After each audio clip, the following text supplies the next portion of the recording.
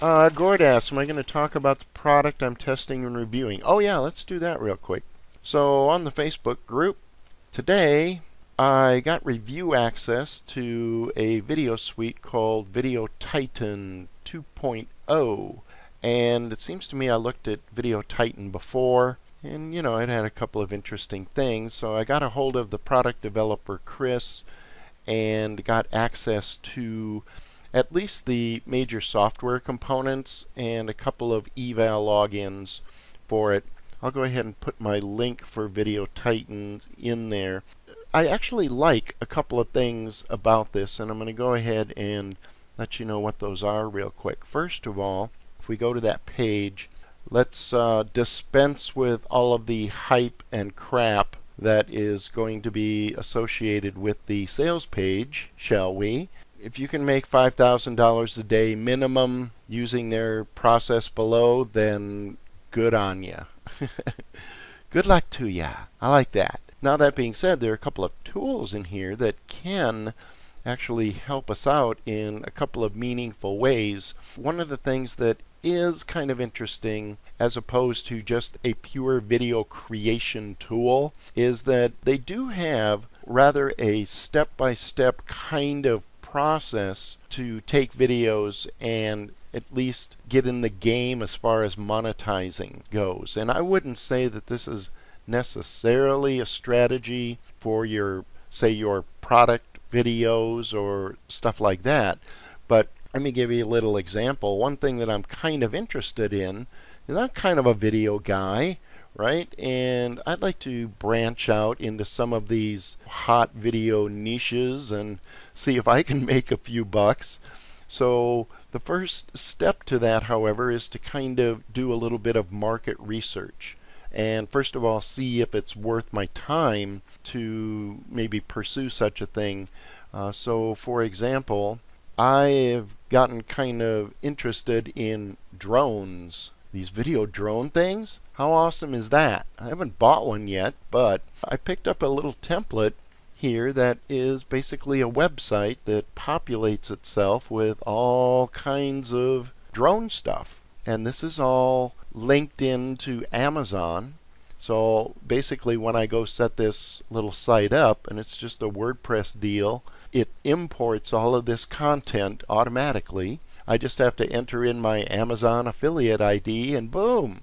You know, I got this full-blown site, and this is a sample here. Pretty nice looking, all that good stuff, but I'll probably want to add like some video content and stuff like that. So one of the things I would do is go and research using this one of the tools here. It's called Tube Titan. And what this does is you put in a keyword or keyword phrase, and it will search YouTube, and it will come back with all kinds of top ratings, categories, how many searches are done, what the average cost per click is. And it really, I mean, I have several other tools like this, and they cost me, you know, a bit of money to tell you the truth, to do this kind of research. And I like the layout. It's really good. And what this does is it gives me ideas. Another thing I'm interested in is home brewing my own beer. I like beer. I want to learn how to make it myself. So if I want to put together a little interest site and engage in my passion a little bit, I'm going to be posting stuff and whatnot. Hey, I might as well find things that I can use and monetize to pay for that beer, doggone it, because beer's not cheap, right? So what this does is it kind of spies on these channels and lets me know things like keywords and what links are found there. Another kind of handy thing is it will take the same search here, and it will also search Facebook for all of the pages and posts. And what I might use this for is to grab some content that I can curate onto my new little endeavor and things like that. I can get ideas for content. So yeah, I mean, having something that can help you sift through and research is kind of a good thing, especially if you are maybe working for a client, or you know, with whatever their topic is, or if you want to do something kind of on your own. I guess the thing is, again, since it's on a launch, this is like 27 bucks. So just for the research tool alone, I'm kind of liking it so far. And you can drill down, and I'm not going to get into all the details and stuff. Very intuitive. One of the other things that comes with it, let's just scroll back down. So that's step 1 of the process, is to do a little bit of research, or be able to do a little bit of research. And then he has a thing called one-click video. Okay, and oh my gosh, here we go again. It's another 100% done for you animated videos. Click and instantly create professional videos with absolutely no work and no experience. Well, I don't think it's necessarily going to do that, but you know what, let's open it up real quick, because it actually, there's a couple things that I like about it. And even though I owns me a dozen video animator tools, let me just point out a couple of quick things here. First of all, this is the software. It's pretty easy to use. And again, I'm just going to create like one slide here for now. How many slides does your video have? And you can choose backgrounds and all that good stuff. But what I'm going to do is click next. And for slide 1, let's choose an image. You can also embed video, I think, but I haven't tested that. So here we have a picture of Maggie the Wonder Dog, and right here I can put in some text. This is the Wonder Dog. Yeah. And we'll click next. Now here's kind of the thing. I'm going to go ahead and show all here. I don't really know what the purpose of this little switch is yet. I don't actually have access to the tutorials. I just kind of got the software. But you kind of roll over here, and it's going to give us a preview. And this is Maggie the Wonder Dog on my watch. Let's see if we can find a little different kind of slide. This is an Adobe Air app, and one thing that makes me nuts is I can't use my mouse wheel to scroll here. You got to grab the thing. I don't like that very much. But here is the sample that I created. Just kind of a lot of nice, kind of well done slates, and I'll call them slates or scenes that you can use, and it all just kind of works, right? So this is for multiple images probably, but they have some nice transitions and effects, and I don't even know what happens. Oh, there's Maggie. I see its logo there. Not real fond of the character things, but a lot of these scenes, yeah, I think I might be able to use in little clips, like maybe my YouTube end slates, or this would go great at the end of a Facebook video, right? So I think there are definitely places to use maybe even individual slides. And one thing that you'll notice is that there is not a lot of flexibility here. You can't change the font, you can change the background colors and stuff like that. But I almost kind of like that, in the sense that if this is just something I want to use, this is how easy it is to create this slide. I don't have to, oh gosh, now I'm into some complicated user interface and trying to figure out where I need to change the text and stuff. It's just a little bit handier in a case like this. Can I use something like this? In as far as video content? Yeah, absolutely. So I think there are elements and slides and things that I might use. I likely would not try to create a complete video for the reasons that I've talked about dozens of times before. There's no timeline. I can't make anything, other than to try to guess at how long this lasts in milliseconds. Really? Yeah. And if I go back here, I won't be like inserting an audio track and stuff like that, unless I was just making a cutesy little music video. Yeah, I might do something like that. But like I say, I've got tons of tools. The thing I kind of like about this is just the sheer simplicity of the stupid thing.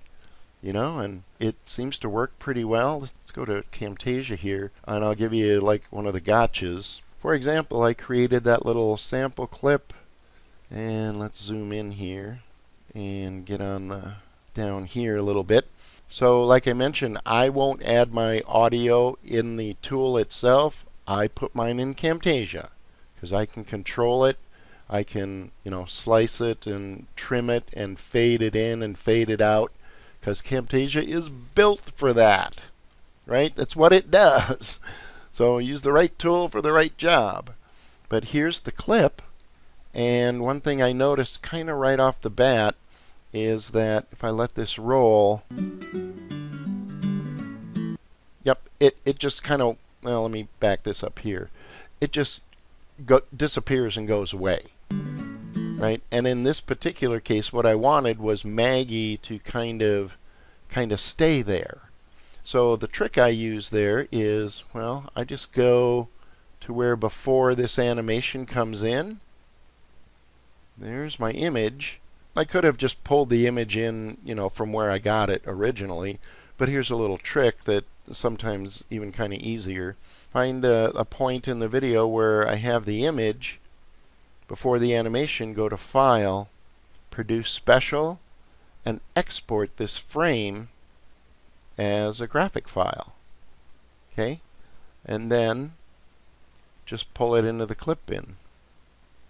So here's my still image of Maggie. I dropped that at the end of the video, and then just, put a nice slow zoom on her. Kind of a Ken Burns effect. So I wanted a little whimper sound effect here. But yeah, I kicked that thing out, and one other thing I'll mention is that, so you kind of finish that up and whatnot, and then when you click next, you get to render it, and it is butt slow as far as rendering, which, isn't the biggest thing in the world to me. Yeah, I don't care so much about that. But yeah, it rendered pretty slow, but the quality is good. And to create little scenes like that, even easier than in PowerPoint, But again, oh, see, it goes away. I might want to have my text stay there a little bit longer, and that's the trick that I would use inside of Camtasia. Right, let's see. Now, as far as the other things in the suite go, there's probably a couple of handy things. I kind of like those two tools. I'm not really sure what this is. I think I remember hearing that he has some kind of source that might not be Fiverr, but maybe it is for, getting content that you can use. Another thing that's actually not too bad, if you don't have a tool to build a, a little video sales page, here's the tool for that. If you don't have something like LeadPages or a theme like OptimizePress or ClickFunnels or any other hideously expensive kind of thing, this actually kind of makes some nice little pages.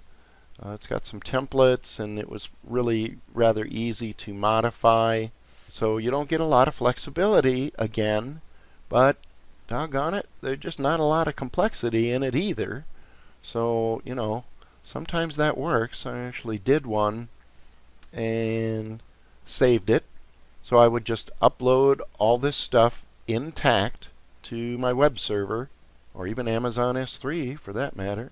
And let's see. I didn't really make any changes or anything per se to it. The YouTube video and some nice looking buttons and stuff. This would be a PayPal buy button code. I think I just sent it to PayPal.